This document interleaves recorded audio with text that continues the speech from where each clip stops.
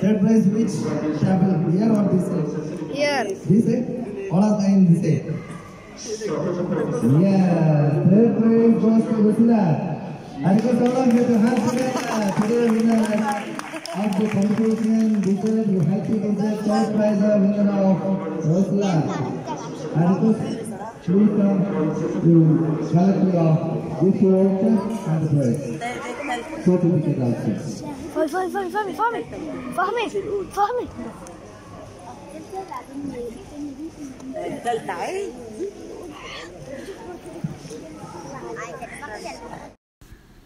Hello friends, welcome back to my channel. എൻ്റെ കോമ്പറ്റീഷൻ്റെ വിശേഷങ്ങളൊക്കെ തീർന്നിരിക്കുകയാണ്, എല്ലാവരും അറിഞ്ഞിട്ടുണ്ടാവും. അപ്പോൾ അന്നുണ്ടാക്കിയ പുഡിങ്ങാണിത്. ഇത് ഞാൻ ഒന്നുകൂടി ഉണ്ടാക്കുകയാണ്, നിങ്ങൾക്ക് വേണ്ടിയിട്ട് ഒന്നുകൂടി ഞാൻ കാണിച്ചു തരികയാണ്. അത് ഞാൻ 3 ലെയർ പുഡിങ്ങാണ് തയ്യാറാക്കിയിട്ടുള്ളത്. ഡ്രാഗൺ ഫ്രൂട്ട്, മാംഗോ, സ്ട്രോബെറി ഇത് മൂന്നും വെച്ചിട്ടാണ് ഈ പുഡിങ് ഞാൻ തയ്യാറാക്കിയെടുത്തിട്ടുള്ളത്. എൻ്റെ ഒരു ഐഡിയ വെച്ചിട്ട് ഞാനങ്ങ് ചെയ്തതാണ്. ഇതുവരെ ആരെങ്കിലും തയ്യാറാക്കിയിട്ടുണ്ടോ എന്ന് എനിക്കറിയില്ല. ഫസ്റ്റ് ലെയറായിട്ട് ഞാൻ ചെയ്യാൻ പോകുന്നത് ഡ്രാഗൺ ഫ്രൂട്ടാണ്. അപ്പോൾ ആദ്യം തന്നെ ഡ്രാഗൺ ഫ്രൂട്ട് ഒന്ന് നല്ലപോലെ ചെറുതായി കട്ട് ചെയ്തെടുക്കുകയാണ്.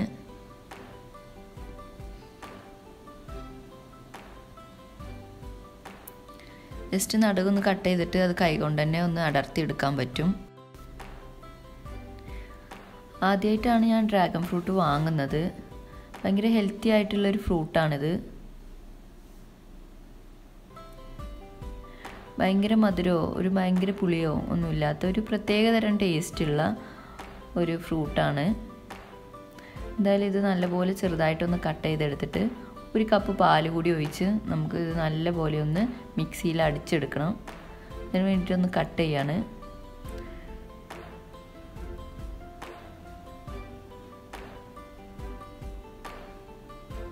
ഭയങ്കര സോഫ്റ്റാണിത്. ഇതൊന്ന് നമുക്ക് അടിച്ചെടുക്കാം. 1 കപ്പ് പാലും കൂട്ടി അടിച്ചെടുത്തതാണിത്. ഗ്യാസിൽ വെച്ചിട്ടുണ്ട്, തീ ഓൺ ആക്കിയിട്ടില്ല. അതിൻ്റെ മുമ്പ് തന്നെ ഒരു 2 സ്പൂൺ കോൺഫ്ലവർ വെള്ളത്തിൽ മിക്സ് ചെയ്തിട്ട് ഞാൻ ഇതിലേക്ക് ഒഴിച്ച് കൊടുക്കുകയാണ്. തീ ഓണാക്കുന്നതിന് മുമ്പ് ഒഴിച്ച് കൊടുക്കുന്നത് അതിൻ്റെ ഒരു ചുവ വരാതിരിക്കാൻ വേണ്ടിയിട്ടാണ്. പാൽ കുക്കായതിന് ശേഷം ഒഴിച്ച് കൊടുത്താൽ കോൺഫ്ലവറിൻ്റെ ചുവ വരും. ഇനി ഒരു 3 ടേബിൾ സ്പൂൺ ഷുഗർ കൂടി ഞാൻ ഒഴിച്ച് കൊടുക്കുന്നുണ്ട്. ചെറിയൊരു മധുരം ഉണ്ടാവുള്ളൂ. നല്ലോണം മധുരം വേണമെന്നുള്ളവർ കുറച്ചുകൂടി ഒഴിച്ച് കൊടുക്കുക. ഇപ്പോൾ തീ ഓണാക്കിയിട്ടുണ്ട്. ഇനി ഇത് ചെറിയ തീയിൽ നല്ലപോലെ മിക്സ് ചെയ്ത് കൈയെടുക്കാതെ ഇളക്കി കൊടുത്ത് തിക്കാക്കി എടുക്കുകയാണ് വേണ്ടത്. ഇനി ഇതിലേക്കൊന്നും ചേർക്കണ്ട. നമ്മൾ വേറെ ഒരു പണിയും ചെയ്യാതെ ഇത് തന്നെ ശ്രദ്ധിച്ചുകൊണ്ടിരിക്കണം. അടി പിടിക്കാനോ കട്ട പിടിക്കാനോ ഒന്നും പാടില്ല. അങ്ങനെ എന്തെങ്കിലും ആയാൽ ഇത് നമ്മളിത് ഫുള്ള് കേടായി പോവും, പിന്നെ ഒന്നും ചെയ്യാൻ പറ്റില്ല. അപ്പോൾ വേറെ ഒന്നും ശ്രദ്ധിക്കാതെ ഇത് തന്നെ നമ്മൾ ഇളക്കി കൊടുക്കാം. ഡ്രാഗൺ ഫ്രൂട്ടിൽ പാൽ മിക്സ് ആകും. നമ്മൾ മാംഗോയിലും സ്ട്രോബെറിയിലും പാൽ മിക്സ് ആകില്ല, പിരിഞ്ഞു പോവും. അപ്പോൾ നമ്മൾ ഒരിക്കലും മാംഗോയിലും സ്ട്രോബെറിയിലും അതുപോലെ പുളിയുള്ള മുന്തിരിയിലും ഒന്നും പാൽ മിക്സ് ചെയ്തുകൊണ്ട് പുഡിങ് ഉണ്ടാക്കരുത്, കേടായി പോവും. ഡ്രാഗൺ ഫ്രൂട്ടിൽ പ്രോബ്ലം അല്ല, അതധികം പുളിയൊന്നും ഇല്ലാത്തതുകൊണ്ട് അതിൽ മിക്സ് ആവും. ഇനി നമുക്കിതൊന്ന് ചെറുതായിട്ട് തിക്കായി വരുന്നവരെ ഒന്ന് വെയിറ്റ് ചെയ്യാം. ഇതിപ്പോൾ ചെറുതായിട്ട് തിക്കായി വരുന്നുണ്ട്, കുറച്ചുകൂടി ആവണം. സ്പൂൺ ഇളകാതെ നല്ല പോലെ ആവും ചെയ്യരുത്. ഏകദേശം കയ്യിൽ നിന്ന് വല്ലാതെ അങ്ങ് വീയാത്ത വിധത്തിൽ തിക്കായി കിട്ടണം. അത് നമുക്ക് കാണുമ്പോൾ തന്നെ മനസ്സിലാവും. ഇത് ഏകദേശം തയ്യാറായിട്ടുണ്ട്, റെഡി ആയിട്ടുണ്ട്. ജസ്റ്റ് 1 മിനിറ്റ് കൂടി നമുക്ക് ഇളക്കിയിട്ട് ഈ തീ ഒന്ന് ഓഫ് ചെയ്യാം.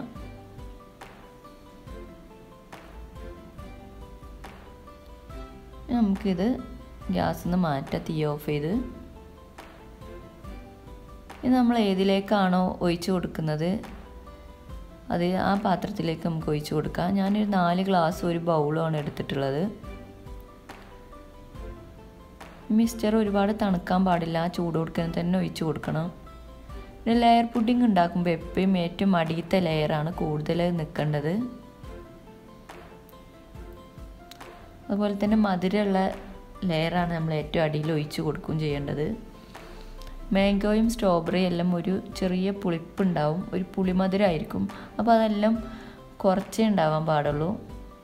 അങ്ങനെ വരുമ്പോഴാണ് അതൊരു ടേസ്റ്റ് ഉണ്ടാവുക.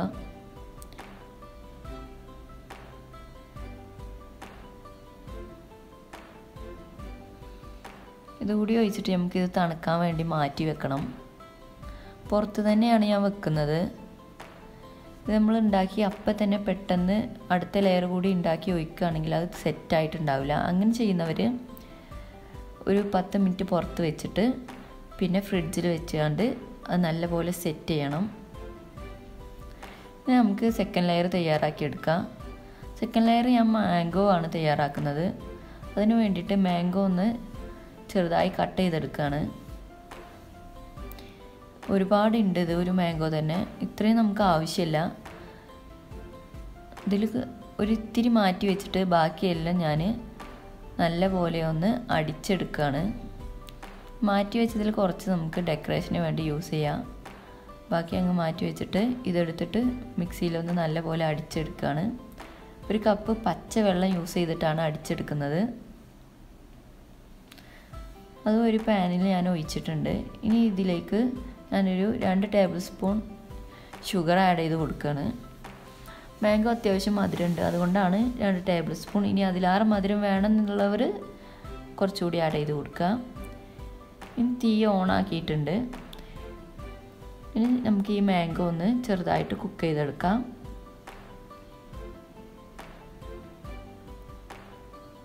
ഇപ്പം നമ്മൾ കോൺഫ്ലവർ ചേർത്തിട്ടില്ല, ഇതിൽ നമ്മൾ പാൽ ചേർത്തിട്ടില്ലല്ലോ.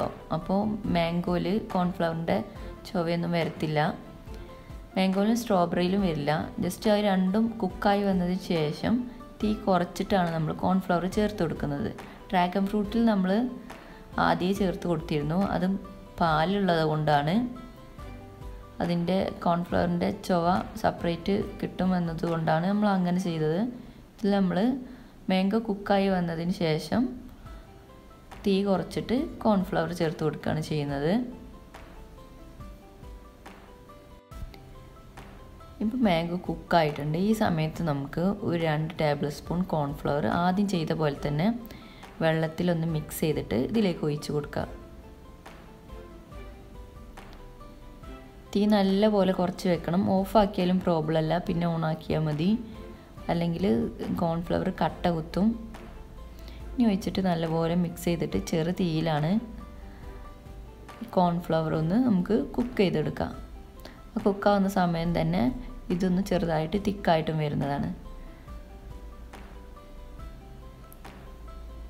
നമുക്ക് ഇത് കുക്കായി മാംഗോ ഒന്ന് തിക്കാവുന്നവരെ വെയിറ്റ് ചെയ്യാം.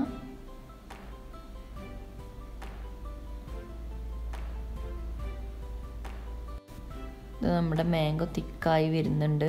കോൺഫ്ലവറും കുക്കായിട്ടുണ്ടാവും.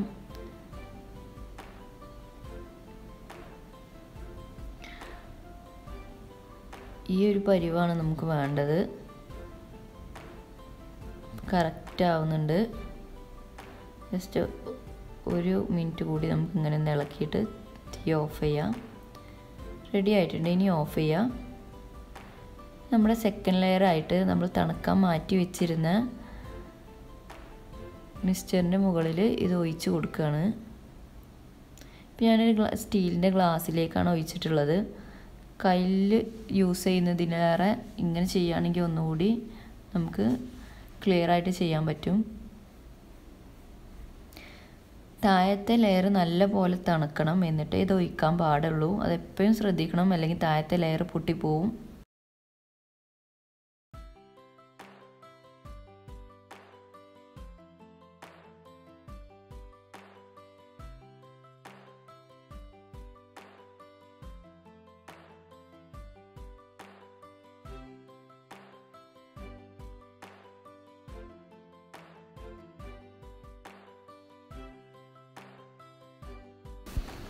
ഇപ്പോൾ എല്ലാം കറക്റ്റ് ആയിട്ടുണ്ട്. ഇനി നമുക്ക് ഇതൊന്ന് തണുക്കാൻ വേണ്ടി മാറ്റി വെക്കാം. ഫസ്റ്റ് ലെയർ പോലെ തന്നെ സെക്കൻഡ് ലെയർ നല്ല പോലെ തണുത്ത് വരണം, എന്നാലേ നമുക്ക് മൂന്നാമത്തെ ലെയർ ഒഴിക്കാൻ പറ്റുള്ളൂ.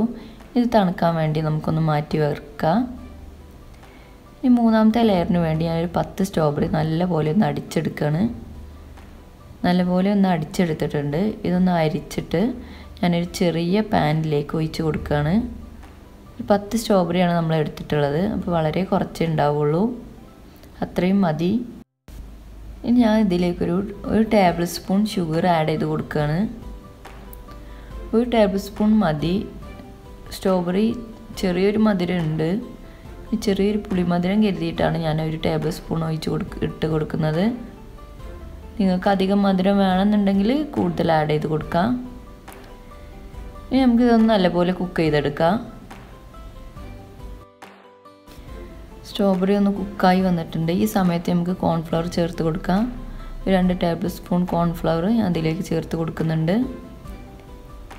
ചെറുതായിട്ടൊന്ന് കളർ കുറഞ്ഞിട്ടുണ്ട്, എന്നാലും വലിയ പ്രോബ്ലം ഒന്നുമില്ല, നല്ലൊരു പിങ്ക് കളറായിട്ടുണ്ട്. കോമ്പറ്റീഷന് എനിക്ക് നല്ല പഴുത്ത നല്ല മധുരമുള്ള സ്ട്രോബെറി ആയിരുന്നു കിട്ടിയിട്ടുള്ളത്.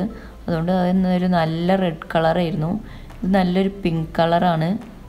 നമുക്ക് കിട്ടുന്ന സ്ട്രോബെറിയുടെയും മാംഗോയുടെയും ഒക്കെ കളർ അനുസരിച്ച് അത് മാറി മാറി വരുന്നതാണ്. ഇപ്പോൾ സ്ട്രോബെറി നല്ലപോലെ തിക്കായി വരുന്നുണ്ട്.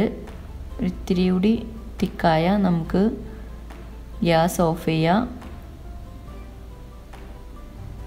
കോൺഫ്ലവറും നല്ലപോലെ കുക്കായിട്ടുണ്ടാവും.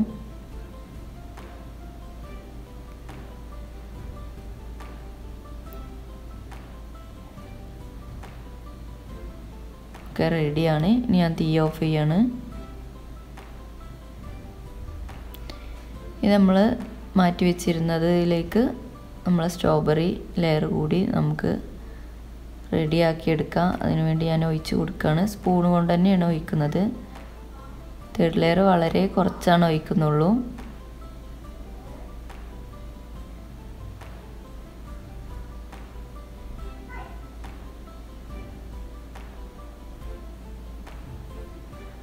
ഇപ്പം തന്നെ കാണാൻ നല്ലൊരു ഭംഗിയായി വരുന്നുണ്ട്. പെട്ടെന്ന് ഗസ്റ്റൊക്കെ വരുന്ന സമയത്തൊക്കെ ഉണ്ടാക്കി കൊടുക്കാൻ പറ്റുന്ന നല്ലൊരു പുഡിങ്ങാണിത്. എല്ലാവർക്കും ഇഷ്ടമാവും. കാണാനും നല്ല ഭംഗിയുണ്ട്, കഴിക്കാനും നല്ല ടേസ്റ്റ് ഉണ്ട്. കുട്ടികൾക്കൊക്കെയാണ് ഏറ്റവും കൂടുതൽ ഇഷ്ടമാവുക.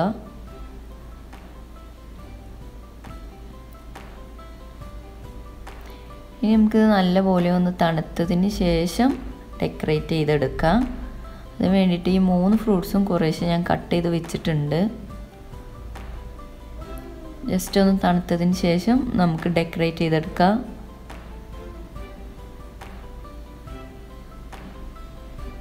ഒന്ന് തണുത്തിട്ടുണ്ട്, ഞാൻ ഡെക്കറേറ്റ് ചെയ്യാണ്.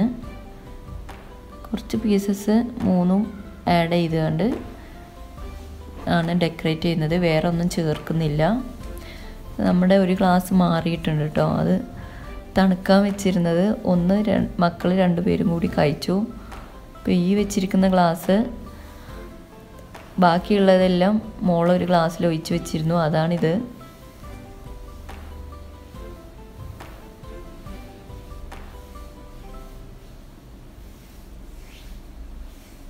ഫുൾ ഫ്രൂട്ട്സ് ഇടണ്ട, ഇതുപോലെ കുറേശ്ശെ ഇട്ട് കൊടുത്താൽ മതി.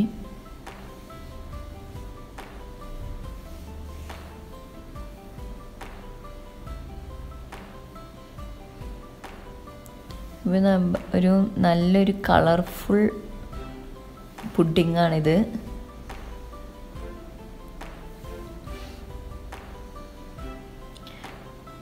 ഡെക്കറേറ്റ് ചെയ്ത് കഴിഞ്ഞിട്ടുണ്ട്.